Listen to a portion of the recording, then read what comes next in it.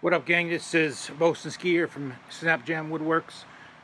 I want to go ahead and give you a quick tour of my generator enclosure. I finished it end of August in time before Florence was predicted to come out here to Virginia Beach. Unfortunately, it went down to the Carolinas. Had to be used it here to last for 3 days. After Michael came through the Norfolk, Virginia Beach area. So right here on the end, I have a 12 by 12 shuttered fan, an outdoor outlet box that allows me to pass the cord from the house into the generator enclosure without leaving the doors open. And I also have a bicycle cable, or a cable so I can lock the generator up. I have 16 by 16 household return vents.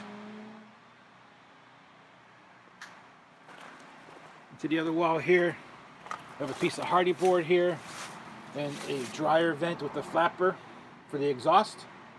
This hardy board is sandwiched with another piece on the inside, and I cut a pretty good sized hole on the end of the box here, so I wouldn't have any problem with the heat transferring to that plastic, and in that void between the pieces of hardy board I put insulation.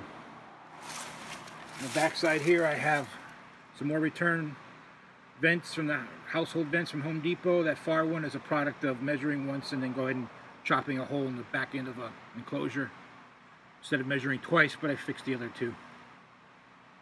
No issues there. So I'll open it up here, take a look inside. So here's the vents for the back wall. I got some scrap lumber here, so I can screw the vents into the pieces of lumber. All with stainless steel screws, and then I put on some screens here to keep the critters out. Same thing on the doors here. Here's a shuttered fan. Got a switch here just for on and off. It's a continuous speed fan, but I just want it on and off. I just plug it into the generator whenever it's required. The exhaust, this was took a little bit of brain power here to get thinking, but I got this 4-inch flexible ducting, and I had a flange I put on there. It's kind of like the starting flange with these tabs, and inside those tabs I encapsulated magnets to hold it up against the generator's exhaust port. And I put it inside that 4-inch tube inside the 6-inch piece of ducting with insulation in the void, and then took end caps and cut 4-inch holes and put those on, kind of hold it all together. And there's the insulation for going up into the hardy board sandwich. Nice big piece of hardy board in the back wall here. That's overkill, definitely. It's not warm at all back there. And then just bricks just to hold everything up and into place.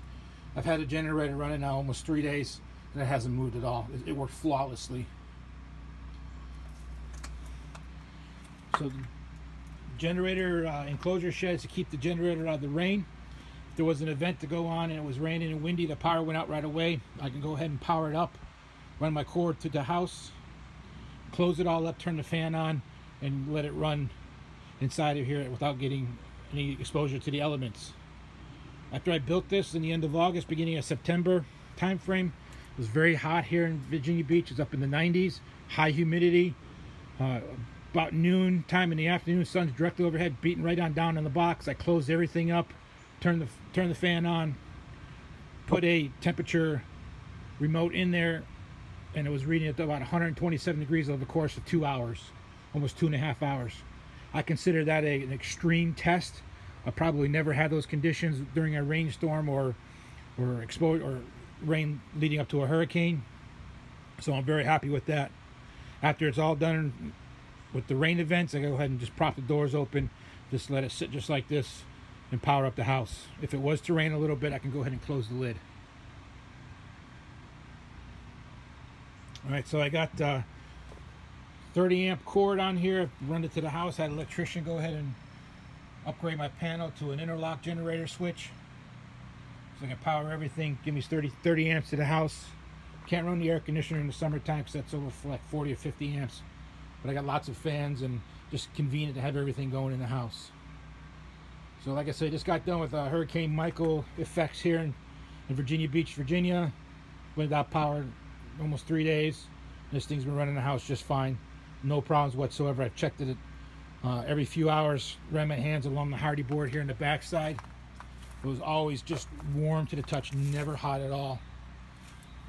And this exhaust ducting here with the insulation, I can put my hand on there. It's warm. It's not hot it's hot to the touch, obviously, but it's not super cherry hot. I can leave my hand on there.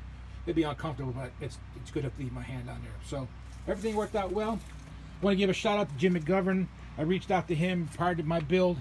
He answered me some questions about the hardy board I had. Gave me some good pointers and good tips, and then I went forth. I used some other YouTubers' ideas as well. Too many to name, but I got it all done. So thanks for your time, fellas. Be safe out there. Take care.